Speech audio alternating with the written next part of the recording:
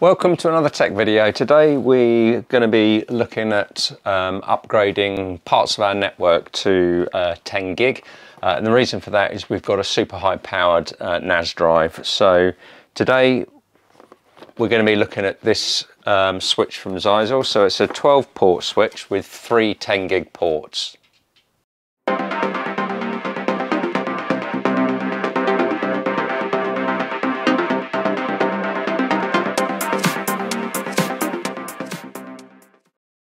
Okay, so before we get started, there's a couple of caveats. So this is the first time we've used or seen one of these switches. So we're going to be unboxing it together and then walking through the setup. So because it's the first time we've been setting one of these up, we might run into a few issues, but we're going to take you along for the ride. Okay, so let's have a look what we've got in the box. So we've got some wall mounting screws. We've got our UK plug adapter and our European and US plug adapters. We've got some sticky pads for the bottom and we've got our power adapter. So not sure what the power adapter ampage is, but it says here it is not entirely sure. So it says 2 amp on here, but it's got to be more than that. Okay, so let's get the plug sorted out. And I believe that we need to configure this device via a web interface, so we'll do that in a minute. First thing is, of course, trying to work out how to get this plug in. There we go. So it just slots in and clips in there. And then let's have a look at the unit itself.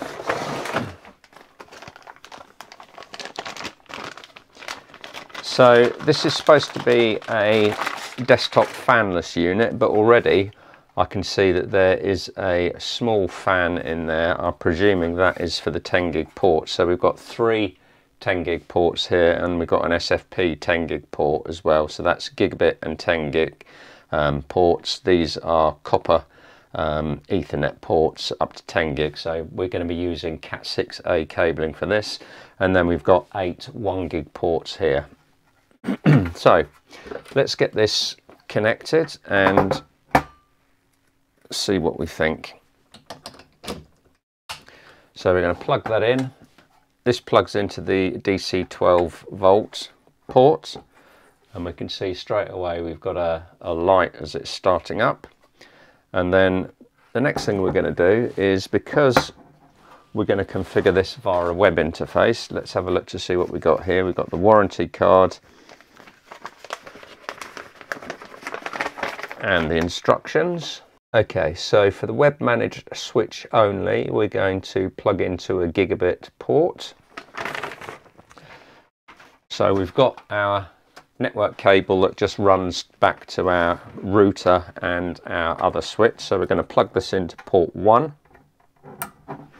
like that. And we've got green, which means it's gigabit. And then let's have a look to see if we can get connected to the web interface. Okay, so first of all, let's see if we can find it on the network. It should come up as DHCP, and I'm looking for something that I don't recognise, and there we can see it here. So 192.168.10.92. So let's see if we can get connected.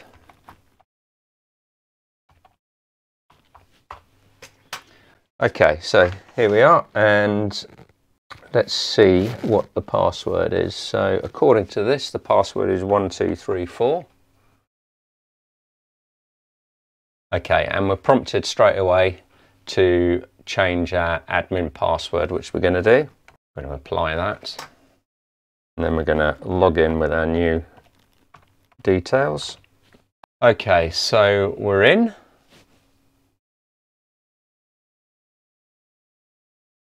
Okay, let's have a look at what the connectivity is. So broadcast storm control, loop prevention control, speed of the ports, whether they're enabled or not, speed type, flow control, we don't need to change any of that. We're not going to be using VLANs, but this is great to see that we can actually set VLANs on each of our ports if we need to. We're not going to be using that. Link aggregation, Okay, so we're going to leave that as default. So this enables you to combine ports. So for instance, if you wanted to combine port 9, 10 and 11, so that's our 3 10 gig ports, you can connect 3 network cables into there, and that would give you combined throughput, I believe. But we're not going to be using that, so we can use, let's have a look, 5 and 6, so you can combine any of the ports. You can combine port 1, 2, 3 and 4, which are 4 gigabit ports. You can combine port 5 and 6, so you can create your groups there, which is good. And then port mirroring, so we're not going to be using this, but you can mirror various ports. So if you wanted to mirror port 1 to port 2, you can do that there. QoS, that's quality of service. So again, you can, looks like you can set port-based quality of service. And let's have a look at that. Okay, so again, you can do the same on 802.1p. We're going to go back to port-based quality of service, and we're not going to be using that at all, but that's good that you can use it. And Igmp Snooping, this enables you to find all of your devices and stuff. And then management, DHCP is enabled, and that's picked up our current settings. HTTP and HTTPS, so that's enabled. Management VID, so this is your management VLAN. We're just going to be setting and leaving that as default. So in actual fact, we don't need to do any configuration at all, which is brilliant. It's just plug and go. So the way we're going to be using it is we are going to be connecting our NAS drive into one of the 10 gig ports, and then we're going to be using another 10 gig port, and we're going to be running a Cat6a cable back to our PC. So we haven't got our 10 gig network interface on the computer yet, but we will be purchasing that and getting that installed once we've got this set up how we want it, basically. But it's very straightforward. There's no setup that we need to do here. If we were going to be using VLANs, potentially we might do that in the future, but we've got no need for that at the moment. So that's a brief look at the interface on the device itself. So what we can do is we can actually shut that down, and we can now go and get this installed. So before we're going to get it installed, we are going to have to configure the interface on our device. So we're going to be doing that because we're connected with a fixed IP on the gigabit port at the moment. I want to go in and set the IP address on the 10 gig port so that we can just plug it in, and it should in theory just work. So let's go off and do that now. So let's go in. It's not a problem. We can go in. We'll give it a different IP address for now. And once we get it connected, we can revert that. So let's do 245.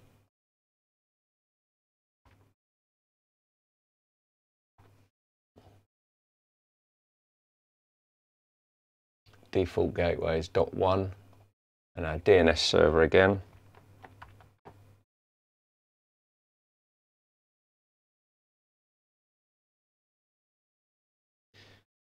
Okay, IPv6 we are not using, we can leave it set like that. Okay, so that's now our 10 gig port configured with .245.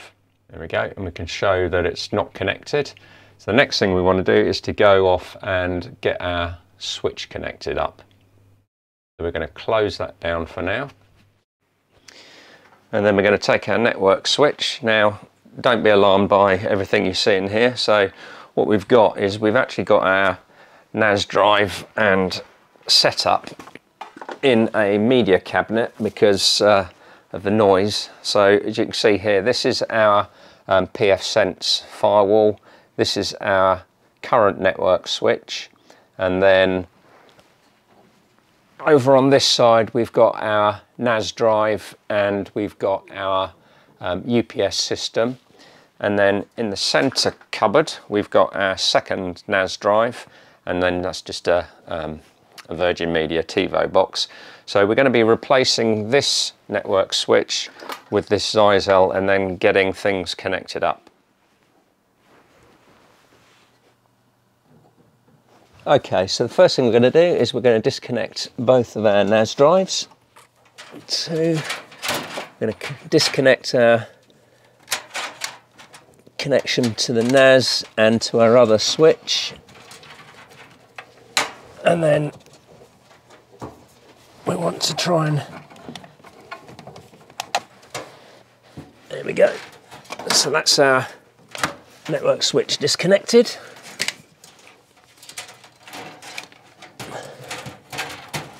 Okay, so there we go, that's our switch installed.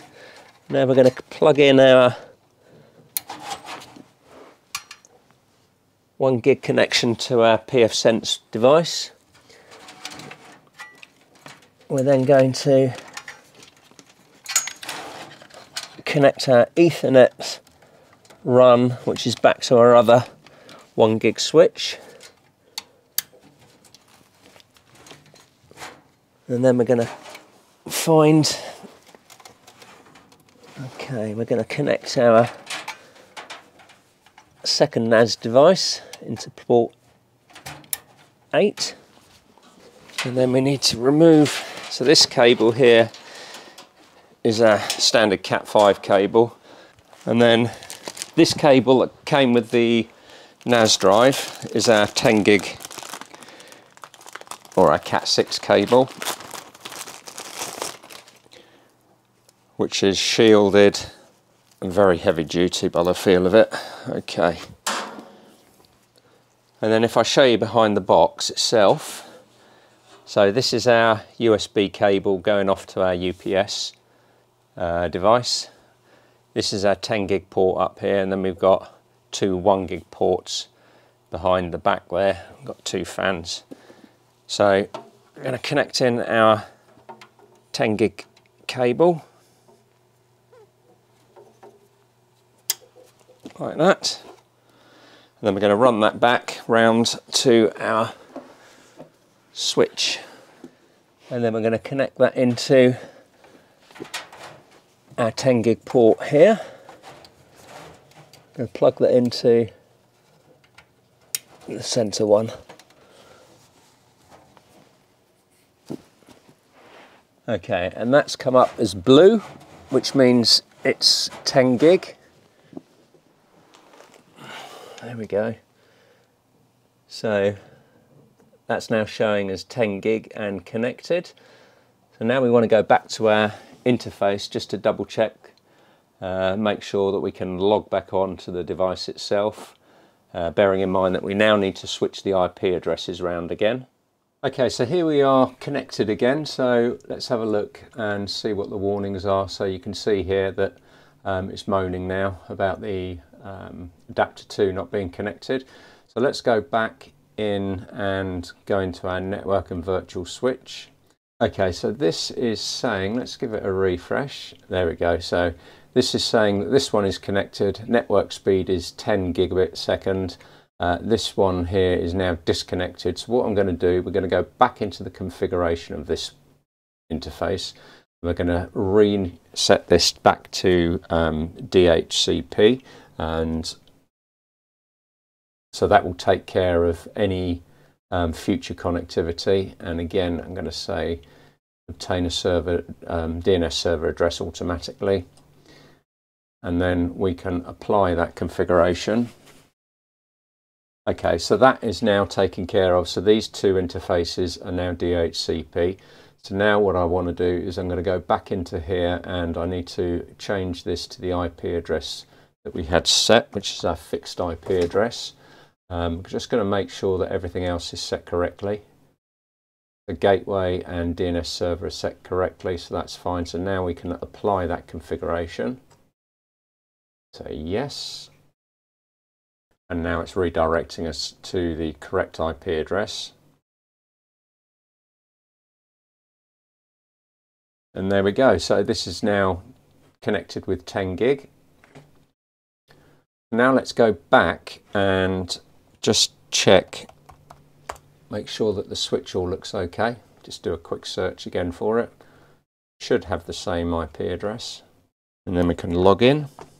Right, so there we go. So this is showing us how we're connected. So you can see here, port 1, it goes off to our pfSense firewall.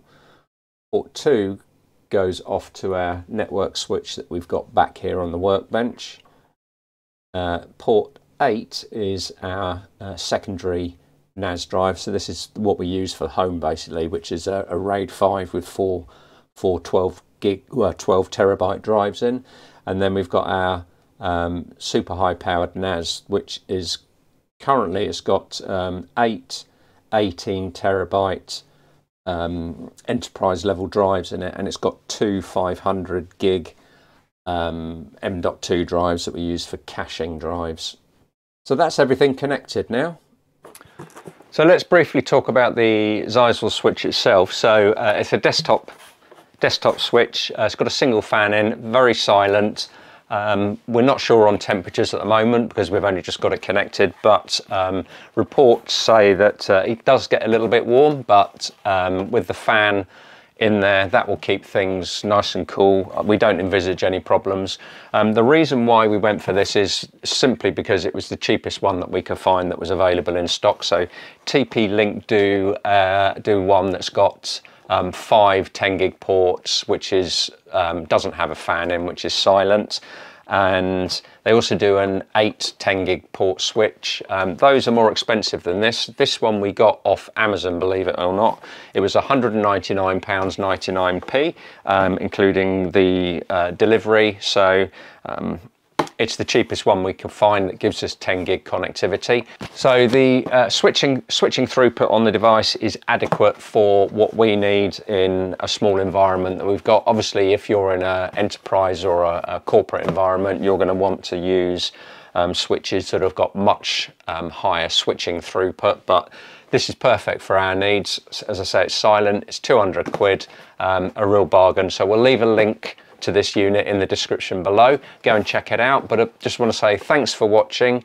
If you found it useful, give it a thumbs up. Don't forget to subscribe to our channel, and we'll see you in the next one.